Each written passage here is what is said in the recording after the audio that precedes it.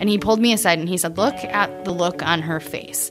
He's like, that tells you right there, like sick versus not sick. Like what an experience that was to, see this freak accident. Like the day was all going great. They were having fun, just jumping off cliffs, and now this happened and this could potentially be catastrophic.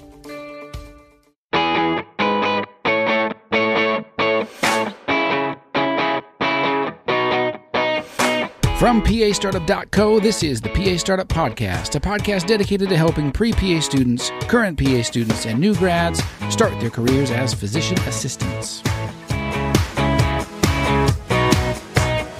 I'm Chris Darst, and on today's show, a day in the life of an emergency medicine PA. This is my friend Theresa Brodeur, who you might remember from 2 episodes ago, episode number 27, where we had talked about PA residencies. Theresa attended a residency program in California for emergency medicine, and then came back here to the Midwest to work in the emergency room. So that previous conversation was excellent, and I was excited to get that out to you, but we also continued on to talk about her current job. She has so much good information in here, so I hope you will be able to listen to the whole episode from start to finish. And for those of you out there who would like to support the PA Startup Podcast, don't forget we have a free 30-day Audible trial at pastartup.co/audible, where you can choose a audiobook of your choice, free for 30 days. If you cancel before the 30 days, the book is yours to keep, but that helps keep the podcast going. Also, hit up the website, pastartup.co. We've got lots of resources. We've got the essay workbook. We've got free downloads for resumes and cover letters. We've got some PA Startup swag as well, so you can look good, and some t-shirts. You can get some stickers to put on your laptop or your window or something like that. So definitely check us out, pastartup.co. And let's get into the conversation with Theresa Brodeur and her day in the life of emergency medicine. So, Theresa, we've talked on a previous episode about your residency and your experience in the ER and stuff like that, but we never got to your current day job. Knowing that you came from a residency, tell me about like the progression of your jobs and how they were different in your role as a PA, and then bring me up to today, like what you're doing now. Mm-hmm. So I have worked in the emergency room. Obviously, during the residency, we were doing 12-hour shifts, and you're going the entire 12 hours, really no time for a lunch break or anything. And then when I moved up to Northern California in Modesto, we did 10-hour shifts. And that was more, we moved through the provider and triage, the more fast track. And then we were working in the main ED as well.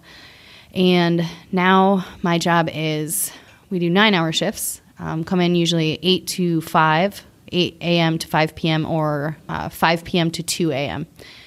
Okay. And throughout the day, the 8 to 5 is staffed with another physician, and then either a physician and a mid-level PA or NP. We use both in the ER. Okay. And so you're working with that person, and I don't know what they call that. You can edit this part, but where one person comes in and then like an hour later another person. Oh, like staggered shift type thing. Okay. So we have staggered shifts. So I come in at 8. The physician has previously come in at 7, and then we have somebody that comes in at 9 to cover the busiest part of the day. Okay. So which is 9 to 5, something like that? Yeah, 9 to 5 is a good bet. So that princess shift is from 9 a.m. to 3 p.m. Okay. And so we do have the opportunity to pick those up as extra shifts throughout the month if you want to do more. Okay. But so from 8 to 5, you're essentially just seeing whatever comes in. I mean, you're in the main ED, everyone works in that same area. And so, the physician will pick up someone, you'll pick up the next person, and then the other mid-level or physician, whoever's covering that princess shift, will pick somebody up. Okay. It just kind of rotates back like that. Let's say there's somebody that's really high acuity, they may miss the turn on picking up a patient. But we essentially just, if there's somebody waiting, and you're free, then you pick it up. You just grab the next one. Is there a limit to the number of people you can have at once? No. Probably not. There's a lot of beds in that ER too. So there's 3 providers in there. Yes. At the most. Is that correct? Yes. And at times there's only one, because between 2 a.m. and 7 a.m. there's just one physician. Okay. Mm-hmm. Okay. What's your favorite shift to work? I like the variety. I like working both. 8 to 5 is fine. Most days at East, you're just getting slammed. Yep. 5 to 2, I would say at West. Our West campus is less busy. You see a lot of drunks. You see a lot of, mental health, tons of mental health patients. Tell me real quick about just the difference between the campuses. So our East campus is, I guess, the designated cardiac center, and then we do pediatrics there as well. Okay. So if somebody needs the cardiac catheterization lab, they'll go to East. If you think that they're actually having a STEMI, they'll usually go to East. Pediatrics, anything that needs to get admitted for pediatrics will go to East. Women's health, East. Okay. West is designated trauma center, and then more mental health. They have that mental health center triage. Yeah. Oh, wait, that's right. There's a separate triage. Okay. Yeah. So I bet there is a difference in what you see at different hours of the day in each of those places. Very true. So 8 to 5 is the busy time. What do you normally see in the ER? Like, I know there's a range. I know but what's like typical? So at East, we kind of joke that even the pediatric patient that comes in with, fever or an earache, this person either has some type of peg tube or, they've had a prior heart surgery or they're sick kids that come in. But it's always nice to just have this is a fever. Oh, you have, otitis media. Okay, this is good. Yeah. But I don't know. We see everything from cough, cold, lacerations, lots of little old ladies falling right now on Coumadin. Oh, yeah, for sure. That come to East and then have to be transferred to West. Yeah, as a trauma. Yeah, that's also a trauma center over there. So yeah. And what classifies a trauma? Just curious. Do you know? Is it like a fall from a height? Is it So fall from a certain height, motor vehicle accident at a certain speed, whether or not they're wearing their seatbelt, were they ejected from the vehicle, is there intrusion of the compartment, another passenger death in the same vehicle that they were in. Ooh, yikes. Drownings categorized as traumas. Whoa. What else? A lot of stuff. Even like a ground level fall with a head injury on anticoagulation. Sure. When I was in general surgery, we covered trauma call general surgery basically, and I had to carry a pager with me, and I was always scared to death it was going to go off because I was like a new grad. Had never really been in the ER except for like appendicitis, rarely went in there. And I was home one night and it went off and I panicked. So I called the surgeon. I was like, we just got a text for trauma. And he's like, we'll go see what it is. And I was like, oh my gosh. And I go in there and I'm getting like little bits. This is back in the day before like texting was popular. And so it was like a pager that had a screen on it with a readout. And I was getting little bits and it was like, 46-year-old male, cycle accident, which I didn't know if that was a motorcycle accident, bicycle accident. I had no idea. And so I walk in there just panicked that they're going to look to me to do something. I have no idea what to do. And I get in there and this guy's totally fine. And I was like, what happened? And he was like, I was trying to show my kid how to ride off a curb and I fell. I mean, it was not a big deal at all. And I was like, oh, thank goodness. Yeah. Because I was like, I don't know what to do in this situation. But you really never know. Those chief complaints, fall and you can be completely surprised. You walk into the room nonchalant, like, okay, this is going to be okay. And the patient's, bleeding from somewhere or actively trying to die on you. And oh my goodness. That's the excitement of emergency medicine. Yeah. And and you can leave that room and go to a room where someone's like, my wrist has been hurting for a week. And you're like, okay, hold on. Oh, a week? Yeah. Usually we get the 6 years of abdominal pain. We've seen 5 specialists. Yeah. Can you please tell me today what is going on? Yeah, and you decided to come to the ER at 10 o'clock on Saturday night to find this out. Okay, solid. Yeah. A lot of people use ERs as primary care, which is too bad because it's not good use of medical dollars or your time, actually. So you kind of take we were talking about the flow of the day. So you take what comes up. How does that honestly work? Like someone comes into the waiting room, they tell somebody their chief complaint. How does the patient work their way through? At what point do you take over? What's the first thing you do when you get in the room? Tell us about that. Okay. So they come in and they are triaged by the nurse. They have their chief complaint, and then they get their vital signs taken. And depending on if our beds are full in the ER, they might wait in the waiting room. Or, if they're, let's say, diaphoretic, having chest pain, they might be rushed right back. There are techs in the ER too, so the techs will get the EKG. The nurse a lot of times will just have the intuition to start the IV, put the patient on the monitor, and then depending on their little levels of acuity that come up, and a 5 is the least serious. Let's say they've had a cold for the past couple of days and they need a note to return to work. We get that. Wow. Sometimes. People come to the ER for that. Super easy. Yeah. Oh, man. And then they're like, oh, by the way, we have abdominal pain too. So we need a note to return to work, and then can we get a CT scan too? Yeah. Can we have an MRI of the brain that takes 5 hours? Oh, no. Oh, no. So are you obligated to do something about that if they complain about it? To address it, or to write in your medical decision-making why you're going to order that test or why you're not going to order that test, or, if they think that they might have something wrong with their brain, do they have follow-up? Are they talking to their primary doctor? Have they already been seen by their primary doctor? So you kind of have to work through the medical decision-making of, this is what their complaint is, this is what their fear was, but these are the 10 reasons why I don't think that they have what they're saying that they have. So yeah, just document it. And then there's always follow-up too, right? Just, follow up with your primary doctor if they have one. Yep.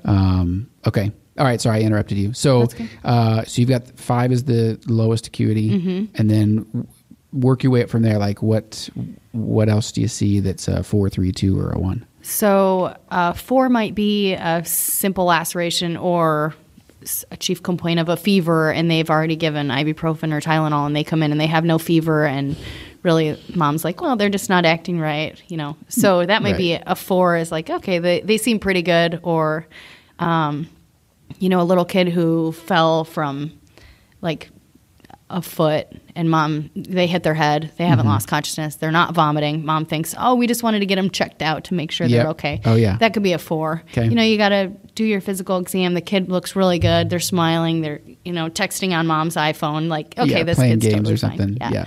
Yeah. 3 might be maybe cough. Maybe their vital signs are slightly abnormal. You're thinking they could have a PE. They could have pneumonia. 2 is usually if they come in and they're diaphoretic, they have a significant cardiac history, they have chest pain, maybe some EKG changes. If they've already done the EKG, okay, they'll make them a level 2. And then a 1 is someone who comes in they're coding. EMS has already brought them in and they're coding. Or, Gotcha. Life-threatening. Blood loss, coding. Get in the door now, and you need to be seen. So. Wow. Okay. Do you get in on a lot of those? Try to at least even go in and watch. Yeah, we had an overdose last night that, I don't always jump in on those patients that are unresponsive, just overdosed, but I try to at least, as the primary provider, I won't go in there and jump right in and say, hey, I can handle this. Sure. I really have no idea what I'm doing, but, let me get my feet wet. But last night I went in to at least watch what they do. Let's give some Narcan and see if that turns them around. Yeah, he woke right up and started puking. So that was solid. Good. Excellent. Yeah, that's, I think, I don't know if I've talked about this on the podcast, but anytime you're learning something new, if you only stay in your comfort zone, you never step outside of it, you never grow. But if you constantly put yourself in positions that are outside your comfort zone, you do end up, now your comfort zone grows bigger and bigger. So going into those sorts of things, I was just talking about it with a new hire about codes, when someone's coding. My joke is you always want to be the second person to the code. so that everyone doesn't look at you and say, what do we do now? Right.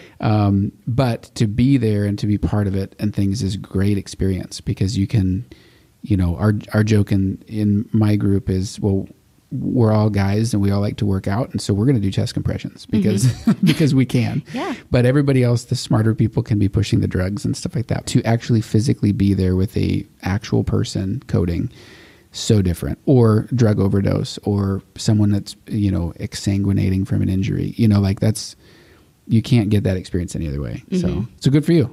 Good for going in there. And I'm glad they woke up and sorry they puked. Yeah, right.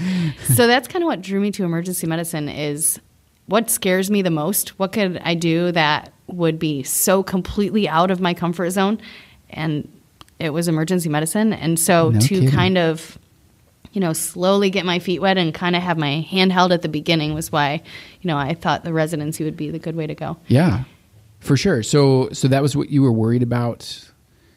Was this in PA school that you're saying?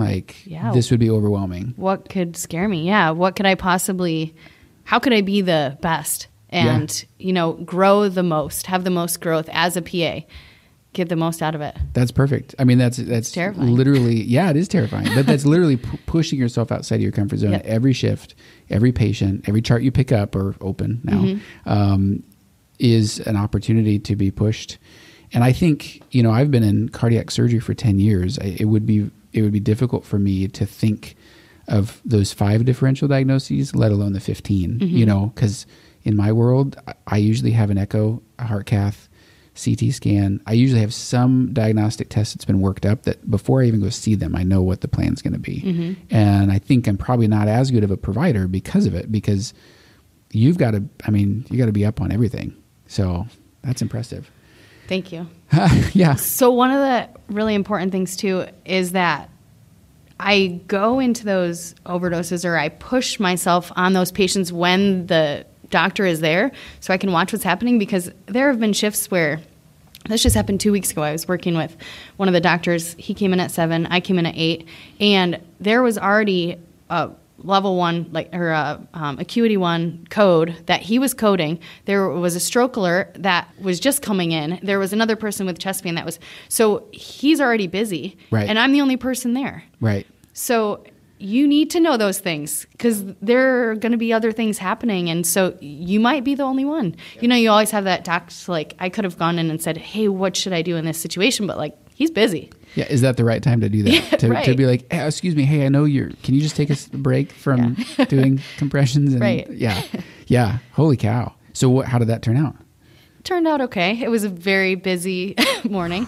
Was that the beginning of your shift? That was the very beginning. Set the tone for the rest of the shift. I came in at 8, and there were 3 to be seen, and then that stroke was called, and that was crazy. Yeah. But you have to make it work. Yeah, totally. And that's why you put yourself in those situations. That's good. And we have phenomenal nursing, honestly. Those important. Nurses are good.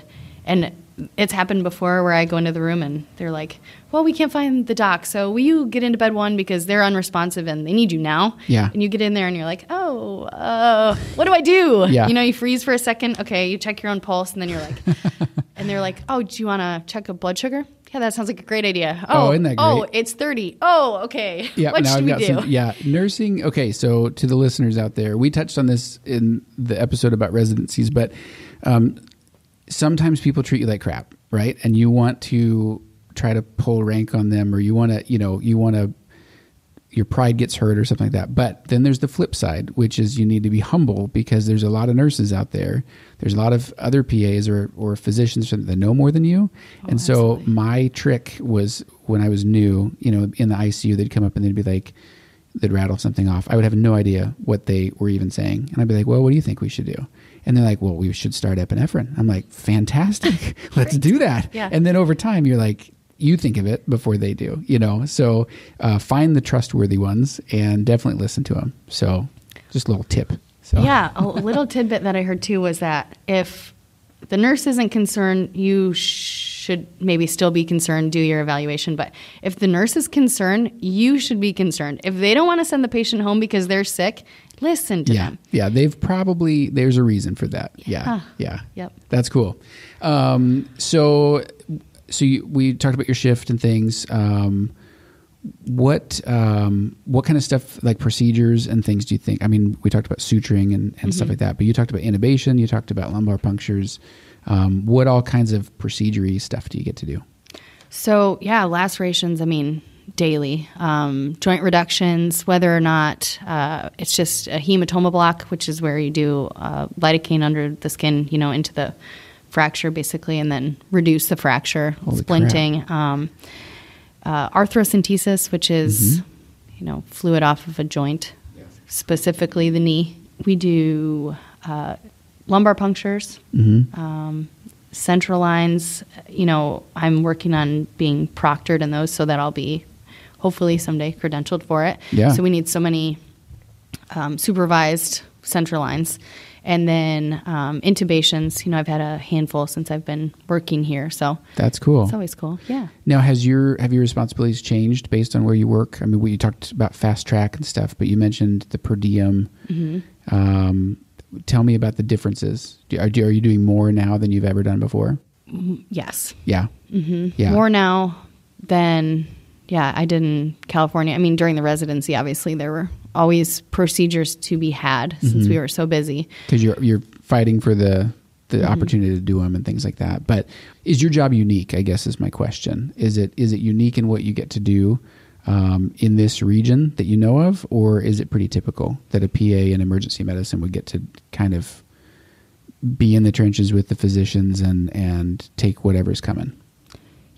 This is the opportunity that I've always been looking for, was to work alongside the doctors, have a really good relationship, be able to work in the same, little cubicle with them, the same doc box, we call it. Yeah. And bounce ideas off. Hey, this person just came in with this. What do you think about this EKG? Or what do you think about this workup? Or do you think I should, add on a dimer? The answer is probably no. Yeah. But so it's nice to just be able to have that collegiality, I guess, camaraderie, versus the other sites that I had previously worked at where it's like, this is the PA area and you guys need to be able to handle that. Mm-hmm. And this is the doc area and don't come back here unless you really need something. Oh, wow. Yeah. Solid. That is a work environment, huh? Yeah. Yeah. Cool. Then tell me about your practice. So you work in a hospital, but it's not hospital owned. Is that correct? Correct. So you're privately owned? Like a physician group? It is a physician group. We work with, I think, 19 or 20 different physicians, and then 9 or 10 PAs and nurse practitioners. Okay. Now, with the number of, it's 2 campuses, you don't go anywhere else, right? Correct. It's just the 2. And there's only 1 physician per shift. Is that right? There's a physician that comes on from 7 to 3.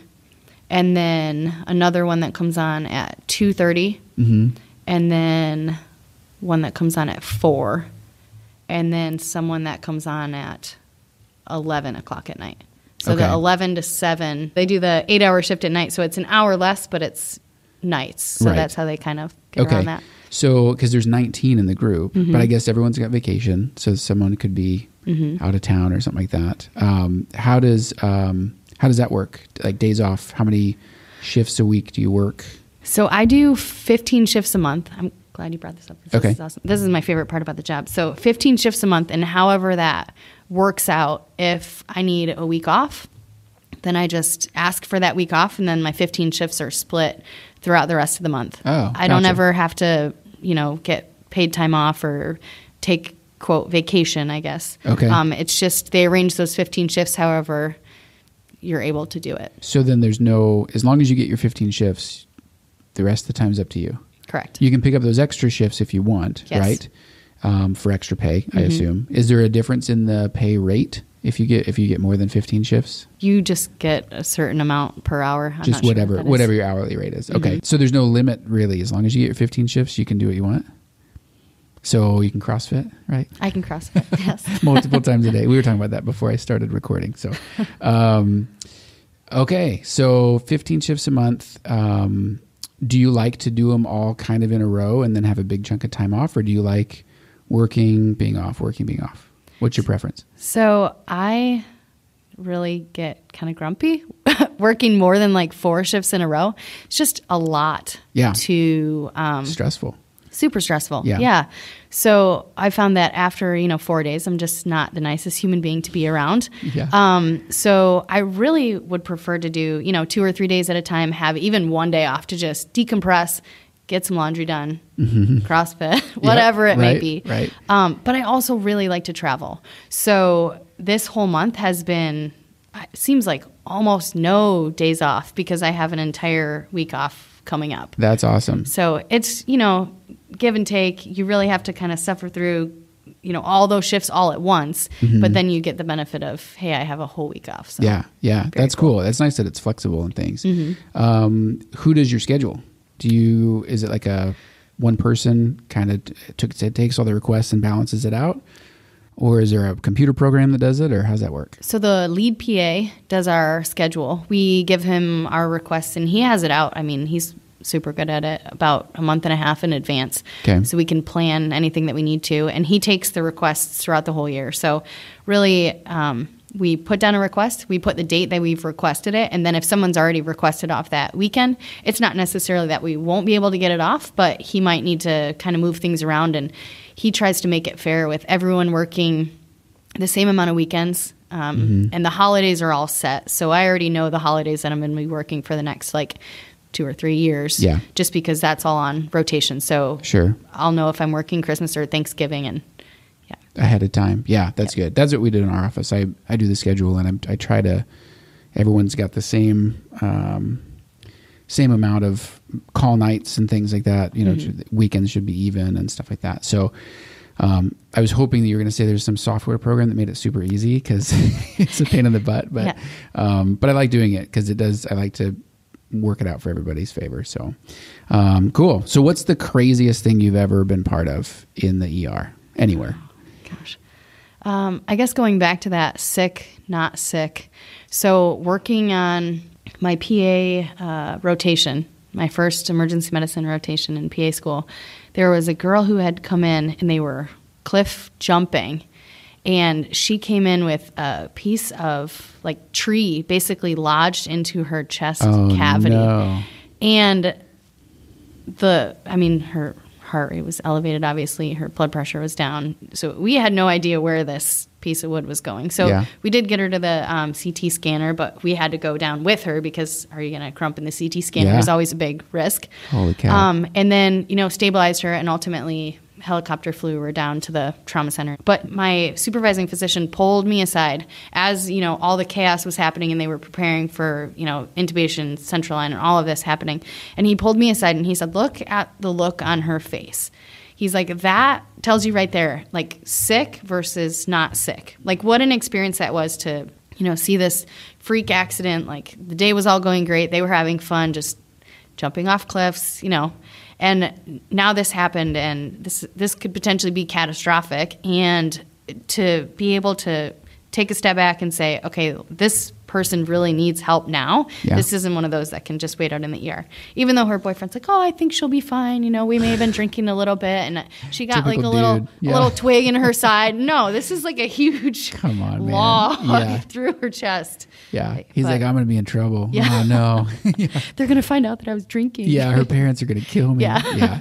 We're never going to be able to go on another date. Yeah. That's pretty wild. What else? I bet you've got some crazy stories. I do. What else you got? So during our emergency medicine residency, we did a rotation with the correctional facility in, Southern California. And guys are obsessed with putting things into the skin of their penis. Oh, not only, so sounding is what they call it when you basically try to put things in your urethra and stretch it. Cannulate. I don't know. It's called what? Sounding. Okay. There's a term just for it. FYI, I did not know that. Okay. So let's be real clear. I'm not familiar with that term. Sounding. And that's putting stuff, that's basically catheterizing yourself with something. Yes. I've heard of that. To stretch it. I don't know if it has some status symbol or something, the bigger the urethra, the better. But okay. I'm not sure. But people will also cut the skin of their penis and put chest pieces and other things in there. And we would have to see them it was just essentially a clinic. Okay. And take the pieces out, or because they'd get infected. They had no clean way to cut their skin and put these things in there.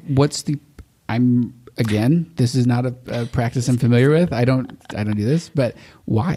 I mean, is it a correctional facility in that they're trying to smuggle things in and that's where they're hiding it? Or is this a mental issue that they're doing this? Why are they? I think it's not debatable that there's a mental issue happening, but it's just essentially. I would hope so. It's pleasure, I guess. Really? Yeah. I'm going to beg to differ on that one, but okay, chess pieces. Yep. So you'd have to irrigate things out and then pack the wound, or did you close it, or what do you do? Never closed it. We would just try to make the smallest incision possible and then just get it out. Yep. It's like delivering a baby. Yeah. You're delivering a chest piece from a man's. Which one are we going to get? What's it going to be? Man. I hope it's a pawn. Not the smallest. Not the king. Okay. Mm-hmm. Sounds good. Boy, that's kind of like drawing the short straw, having to, I mean, it's interesting. Yeah. Those situations are interesting. We had an inmate that would, how did this work? He would somehow get a hold of a wire, like a cable TV cord, strip all this stuff out of it, and somehow work it through his chest into his heart. And multiple times. This was not just once. This was multiple times, because it got him a trip out of wherever he was. And, I mean, it was a problem, because clearly it's going through a ventricle. It's inside the heart. You have to go on bypass to get it out. I mean, it was a mess. But I have no idea that was not pleasure. That was just, I think, manipulating the system is what that was. But they'll do anything to get out of there. Yeah. Yeah. Yeah. Did you get many inmates and things? Here. Yeah. We see quite a few. Okay. All right. All right. Well, not that you can top that. Any other stories you want to tell me? What else? Between the stick through the side and stuff. People like to put things in their rectums quite frequently. We see tons of tampons that have been left for I bet days, weeks, months. Mm-hmm. Yeah. So are people pretty forthcoming about why they're there, or are they like super aloof until you get alone in the room with them and then they tell you what happened? Oh, so I kind of make that a strategy to just sit down at the bedside and really say, hey, what happened? What's really going on? What's going on? Yeah. I'm not the cops. I'm not going to, what did you take? What have you used?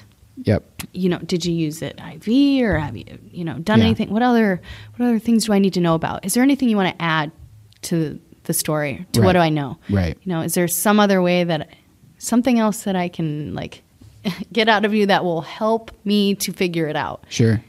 So I'm just here to help. Are they pretty, once you give them that spiel, are they still on the fence, or are they? Sometimes. Yeah. We had this guy come in with bilateral shoulder dislocations.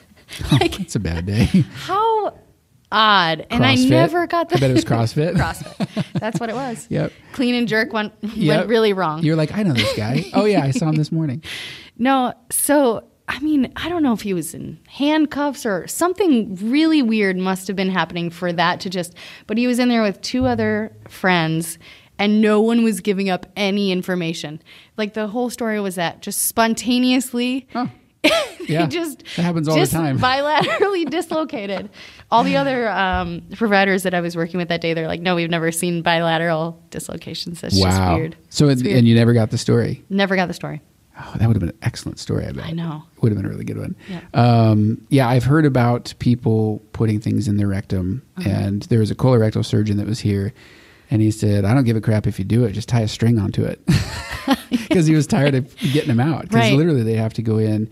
If you can't get it from below, you have to make an incision in the abdomen and go squeeze it out from above, which is, or surgically remove it by cutting the intestine open, which is always not a good thing. So, listeners, don't do any of these things unless you want to be on the podcast someday. What don't you like about your job? Let's talk about that for a second. Is there anything, and maybe not your job specifically, but emergency medicine, is there anything that is a drawback?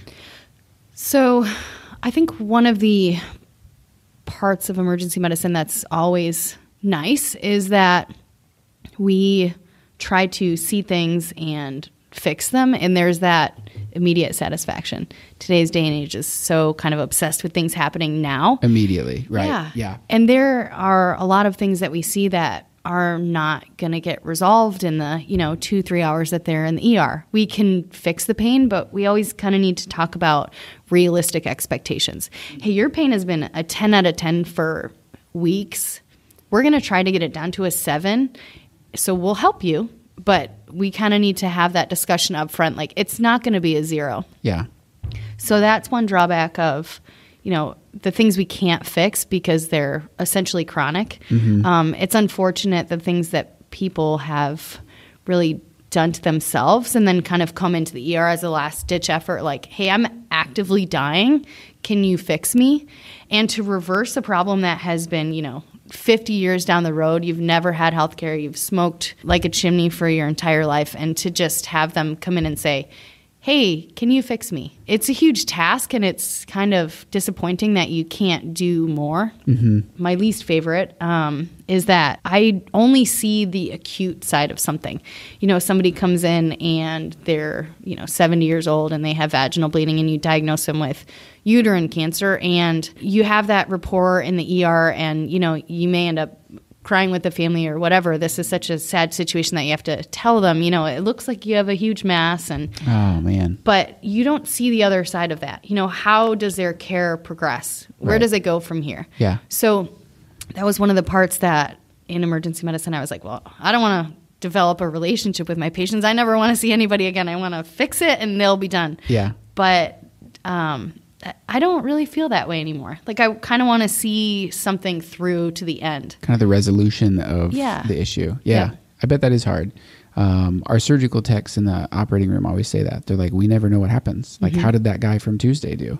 Like, oh, he did great. Like, oh, well, that's good. Like it was a save. We're coding on the way into the OR, and then they go home 4 days later. And you're like, whoa, wow, that was awesome. But they never get that part. So it's probably the same thing that you're saying. Is there a lot of turnover in ER just because it is so intense? Do you feel like there's a lot of people that get burnt out after a while? I think nursing turnover, there's a bunch. Yes. Okay. Physician turnover, it is one of the highest rates of burnout. Emergency medicine, family medicine, pretty high rates of burnout. But I think if you can develop a good network of people that can help to prevent burnout, there are certainly the old crotchety doctors that, you get on shift with them and you're like, oh man. Yeah, this is going to be a long day. Yeah, for sure. Nothing positive comes out of their mouth, but you need to, I kind of make it my challenge to like, not be that person that's, the morning person when, no one's had their coffee yet. But just to kind of, tell a joke or, build that rapport with the person, I guess, to kind of pull them out of that. Like, this isn't the worst thing. It could be way worse. Yeah. Like you have a job, you have money. This isn't, we're helping people. We're here for a purpose versus like the patient is coming in to inconvenience me. Right. If you look at it that way, you're never going to be happy. Right.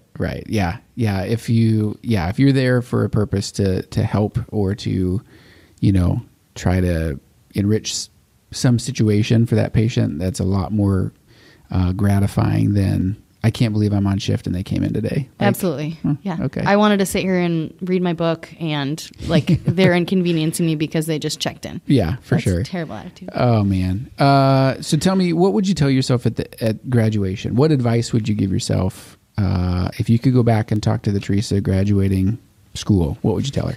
Okay. So she made notes on this. I like it. Yeah. So this says, chill. You don't have to be amazing right out of school. Good point. I don't think I'm a very chill person. Okay. Heard that from some people. Just kind of high stress, high energy. Not a whole lot of chill. But I guess just breathing, listening, being able to take in your surroundings and other people giving you advice versus if you're all the time just stressing about, what you are trying to order or what you're, trying to do with the patient. I guess you're not really learning in that point. Mm-hmm. If you just stop for a second, you ask the person next to you, like, hey, what do you think about this? I guess knowing that you can ask for somebody else's advice is crucial. Yeah, you don't have to have all the answers right away. Yeah. And really ever, honestly. There's always more to learn. Right. I do see that a lot with new grads that want to have arrived, so to speak, and they don't want to ask, or they just assume they know the answer and it's wrong. Mm-hmm. And so then if they're corrected, it's almost insulting. And that's a terrible way to go because it's only going to create problems for you. So, all right, chill. I like it. Chill. Yeah. What else do you got? Establish a support system. So find mentors, essentially. The first day that I walked in to the ER at West, I think it was like my first shift, and the doc that was on came right up to me and said, we're so glad to have you on the team. And that's like, oh, That's awesome. Yeah. And he said, if you want to do procedures, or if you want to see the higher acuity patients, or if you need help with anything, don't be afraid to ask. Awesome. That is phenomenal. Can I be on with that guy all the time? Yeah. Right. Yeah. Cool. So yeah, very cool. Okay. So a mentor, and how much interaction did you have with that person? I mean, as you grew, I mean, you had experience when you got here, but how much guidance did you ask for? I guess I should ask. So I ask for guidance every time I'm on shift with him. Oh, is that right? Yeah. And I mean, there are a bunch of doctors that I work with right now that are just really supportive. You know, essentially I have my patients, they're mine, but their names are always on the chart. Mm-hmm. And so they open themselves up. Like, if you have any questions, if you have any doubt, if you want me to look at a rash. Sure. Some people roll their eyes at me first, but yeah, they'll come look at the rash. Right. Cool. All right. You have a good group. Yeah, for sure. In case anyone of them are listening. They're all great. We love you all. Yeah, that's right. We do too. Good. Any other advice that you'd give yourself? So this was the last one. Don't get caught up in the negativity in the office. There's always office politics or drama or, negativity with, like the old crotchety people. There are going to be negative people out there. But instead of, contributing to the complaining, I try to make a point to not complain about anything that I can't change. If it's going to come out of my mouth, if it's something that I'm complaining about, it's because there can be a resolution to it. Yeah. That's smart. Why even waste say your breath? Anything? Yeah. If you can't change. Yeah. If you're not part of the problem or part of the solution, just leave it alone. And there's a lot of venting, there's a place for venting, right? I mean, there's a place for, I just got to get this off my chest, but there's a time limit to venting too. So come to me, tell me that you've got a problem, vent, call someone names or whatever for 2 minutes, and then we're done, and then move on. And then it shouldn't ever, what kills me is the gossip and like the discussion about, oh, did you hear this? They said this or this. That doesn't do anything for anybody. Not constructive. And it's, it is enticing, honestly, because especially as a new graduate or a new hire somewhere, you want to be part of the team. You don't want to be the square that doesn't, participate in that. But it's so much better for you, for your integrity and your professionalism if you just are above that. So good call. I like it. All right. Well, that's all the time we've got. I am going to have Theresa back again one more time because she's also pursuing something different that we will, or in addition, not different, but to augment her profession. So I'm excited to talk with her about that, but we'll come back to that. But thank you so much for joining me today. Thank you for having me. All right. See you. All right, there you have it, folks. That was my conversation with Theresa Brodeur for a day in the life of emergency medicine. Such great information, great tips at the end there, too, for you. So definitely mark those down. It's so great to have good, solid people like Theresa in the profession, and she's always a pleasure to talk to. So we will see her again at some point where we can talk about her doctorate studies that she's pursuing right now, which is getting to be a hotter topic in the PA world. So we will get to that soon. Again, show notes for this episode are going to be at pastartup.co/episode 29. And I thank you so much for your time. Thanks for letting me hang out with you for a little bit. If you have questions about your journey up to, during, after PA school, hit me up. Questions at pastartup.co. I'd be more than happy to talk with you back and forth. Had some great emails from people that will make for a good Q&A episode coming up here soon. Hey, subscribe to the podcast if you haven't already so that new episodes are delivered to your device. And again, check out pastartup.co/audible if you want to help us out and support us a little bit.